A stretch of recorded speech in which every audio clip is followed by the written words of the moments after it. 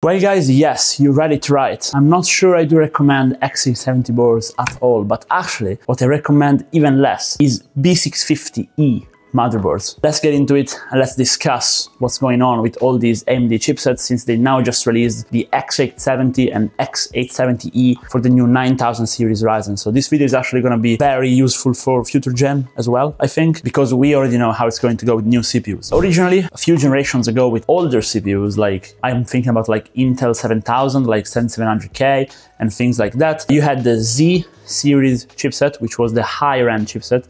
And then you had the B and A series chipset, which was the cheaper options, right? What happens is if you had a top-of-the-line CPU, like for example an i7 7700K, and you put it on an A series motherboard, like for example an A210 or A110, for example, what happened is the CPU would simply throttle and not run at full speed, okay? And just overall, those were boards with very little I/O, so very little USB ports and basically no features, no LED support, things like that. So it was very much cut down compared to a higher end Z series motherboard. Well, that's not the case with AMD modern CPUs, okay? Because if you buy a good B650, you're gonna have LED support, very good I/O, as many SATA ports as you want, as many PCI Express ports as you want, and really the only difference on paper should be weaker VRMs and lack of Gen 5 drive compatibility, and also Gen 5 PCI Express for your GPU. The interesting part is brands did not really care about this. So there are some B650 boards out there with really strong VRMs,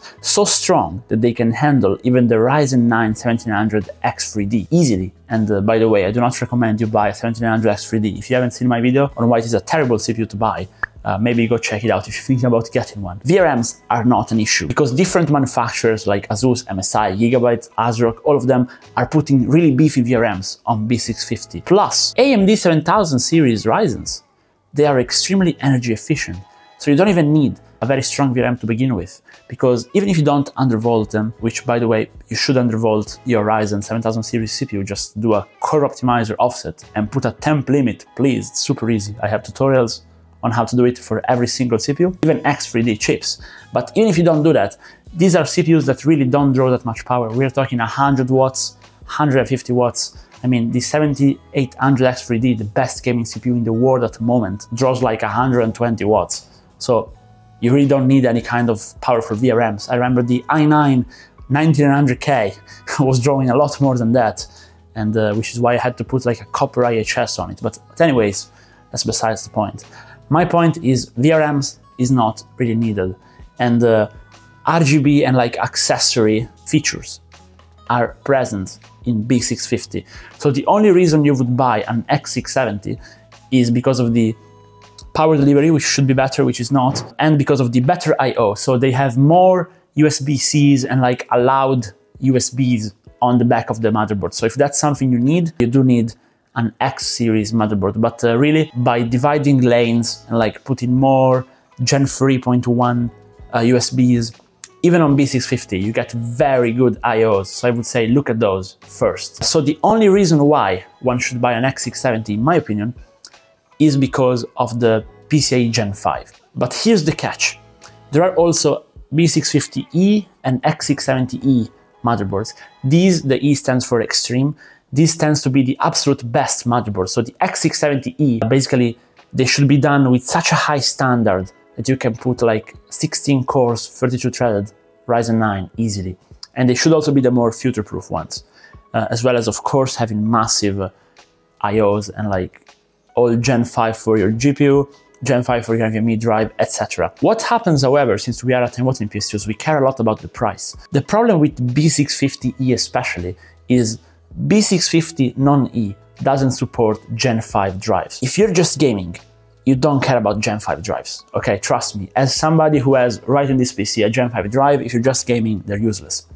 But if you're doing any kind of productivity, Gen 5 drives are a game changer. Now, I have covered the Crucial T700 and the Team Group T-Force Z540 on the channel very recently, and they go double a Gen 4 drive. And they're just that much faster for video editing, just extracting file and stuff. They're super useful. So if you do need one, like I do, because you're not just gaming, again, it's very important, then AMD thought, okay, let's release the B650E So it's B650 but with Gen 5 support. So in this way they basically rendered useless X670 like completely, because if you're smart and need Gen 5 you would just buy a B650E. That's what they thought, but in reality you should not buy a B650E ever, because in a real world price they are more expensive than an entry-level X670, okay? So here's my final recommendation to kind of wrap up. All of this was kind of the introduction, but my advice is as follows, okay? If you just want a game and you are buying like 7800X3D or maybe a Ryzen 5 7500F, which is the best value CPU on AM5 in my opinion, but then you want to buy like a better CPU in the future, then buy a B650. I don't really recommend an A620, even though I've done a build with a Biostar A620 not too long ago in an LC Power case, and the build came out great with a Ryzen 7, 8-core Ryzen 7, and it was running flawlessly. Still, I do not really recommend you buy an A620 because of the lack of features, the I/O is really poor, etc, etc. I recommend you buy that only if you're on a very strict budget or if you want to go ITX. But I recommend you buy a good brand B650, but really you can get away even with cheaper B650. Now Biostar is a good brand, but for example this B650 MPE Pro is their lower end model and it's still gonna be plenty fine. I've made a wooden PC build with a 7800X3D with this, and it was running flawlessly. VRMs were cold. You can buy a cheap one, or you can buy a more fancy one, but don't go too fancy if you're just gaming, okay? You're just wasting money. Now, if you need Gen 5 drives, I recommend you buy the cheapest X670 board you can find. Why?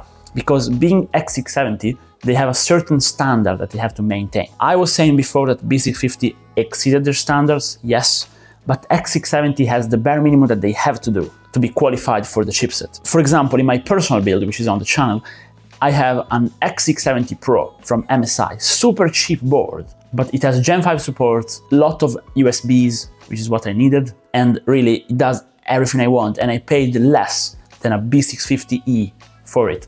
So just gaming, B650, you can also buy a very cheap one. If you care about the upgrade path, get a good B650. Productivity, X670. Really, there's no place in this market, in my opinion, for X670E motherboards, and even less for B650E. Because, for example, there is the ROG Strix B650E, because, yeah, the name gets confusing a bit, because E in Asus lineup is like extreme, like they have the A, etc. Anyways.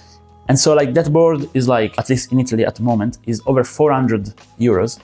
And there's just no point in buying that. Like I literally bought my board for 200 bucks and it's an X670. I paid like 250 for it. You see my point. But as usual, if you disagree with me or if you have any point that you think I've missed, just drop a comment down below. I really like if my video became like a forum for discussion for things like this, because maybe I'm missing out on something and I like to be proven wrong. If you liked the video, if you think it was helpful, or at least if it helped you decide what to buy, drop a like and subscribe to the channel for more. And also I do builds following the recommendations I give here on the channel. And again, undervolting tutorials in case you're interested. So maybe check them out and see you guys soon on the channel if you decide to stick around, and bye bye.